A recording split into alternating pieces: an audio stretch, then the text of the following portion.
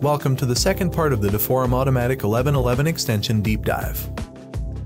This time, we will look at the keyframe settings for 2D and 3D mode.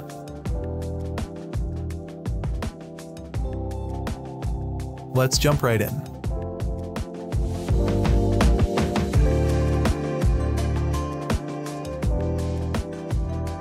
Let's take a quick overview of the first part of the 2D parameters, where we will be moving our canvas, not the camera. Here we have control over the parallel motion along the x-axis, which is the horizontal movement, and the y-axis, which is the vertical movement. Putting a positive value into the translation x input field will move the canvas to the right, and a negative value will move it to the left. The bigger the value, the faster the movement.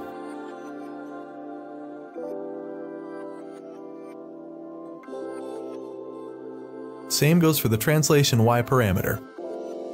A negative value will move the canvas up, and a positive value down on the y-axis.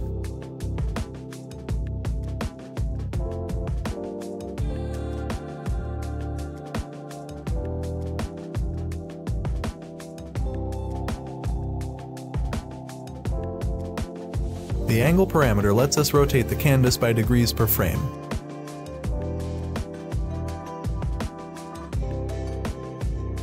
A negative value to the right, a positive value to the left.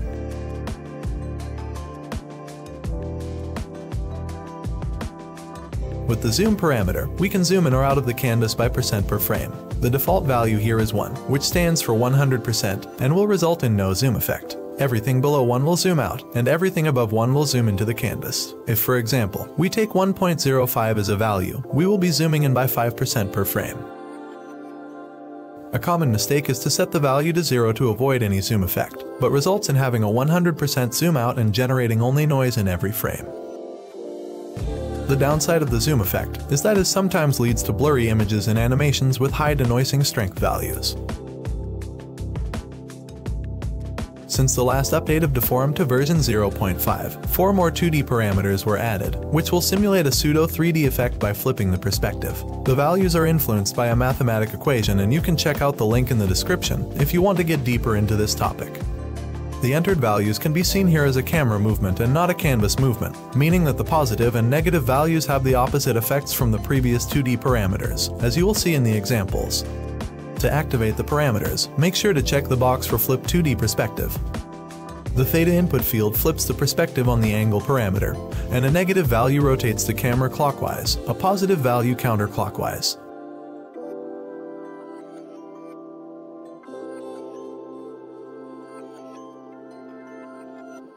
Phi influences the perspective change on the y-axis. A positive value raises the camera, and a negative value lowers it.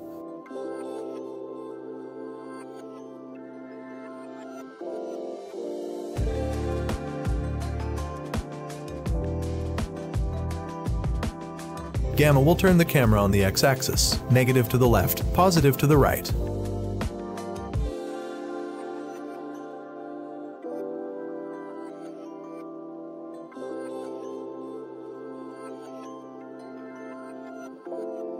And finally Fe. This setting will influence the focal view and the speed of the previous parameters. We will take a deeper look into the definition of the focal view in a minute.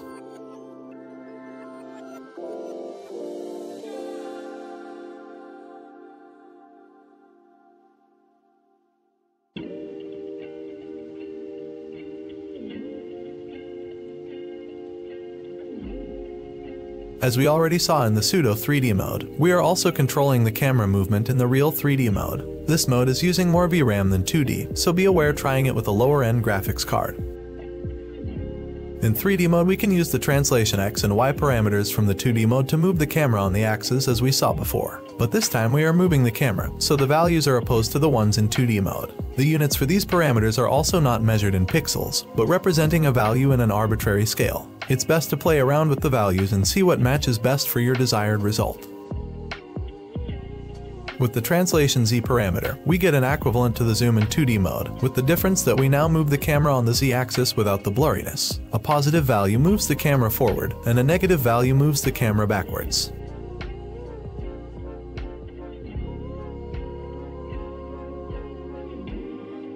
The 3D rotation parameters are using the axis as a rotation base, and if you ever worked with a 3D program, this will be familiar to you. The rotation 3dx parameter will rotate the camera forward and backwards, fixated on the x-axis. A positive value will turn it up, and a negative value will turn it down.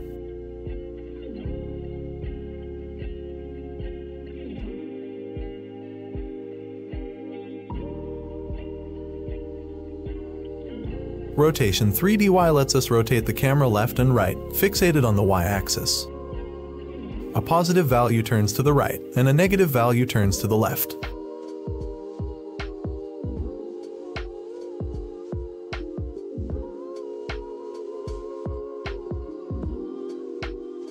Rotation 3dz will do a camera roll, similar to the angle parameter in 2D mode, fixated on the z-axis.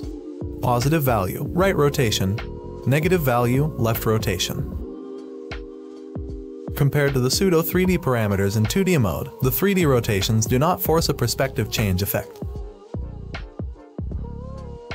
A bit further down, we will find 3 more input fields we can work with in 3D mode. These settings will influence something that's called the view frustum of a camera, which can be described as a pyramid lying on its side with the tip clipped off. The near plane is the top field of this pyramid, and the far plane is the bottom of it. The near and far parameters let us define the distance of both planes to the camera. The FE parameter lets us set the angle of the focal view, and thereby the size of both planes. With all these parameters combined, we can define our animation's viewing, rendering, and focus area. Changing the FE value will also influence how the speed of translation Z movement is perceived. A small value means a narrow field of view, and therefore fast movement, whereas a high value means a wide focal view and slow movement. A negative value will result in a zoom out with the same value strengths.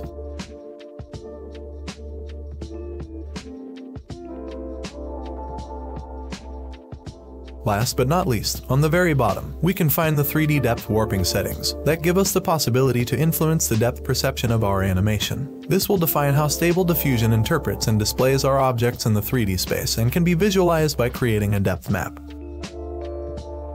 Save Depth Map will create grayscale depth map images alongside your regular animation frames.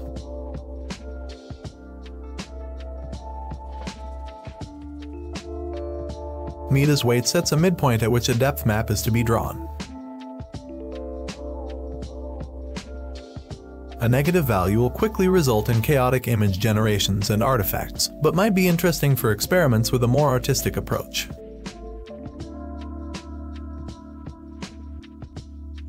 Padding mode instructs the handling of pixels outside the field of view as they come into the scene.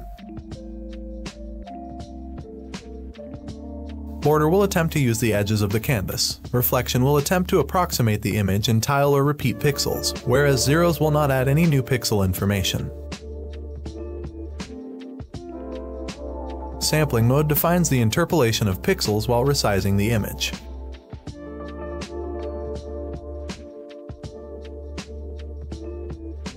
Images resampled with bicubic interpolation tend to be smoother and have fewer interpolation artifacts. The depth warping settings are also influenced by the FE settings we have looked at before. The illusion of 3D is more pronounced at lower FOV values, and more shallow at values closer to 180. In conclusion, we can see that there's a lot of settings apart from the camera movement that will influence your animation output. The only way to get the best out of them is to know the direction and experiment with the approximate value ranges you want the animation to take. In the next part, we will take a look at the prompt section and experiment with mathematical equations in our parameter values. Thank you for watching, and see you in the next video.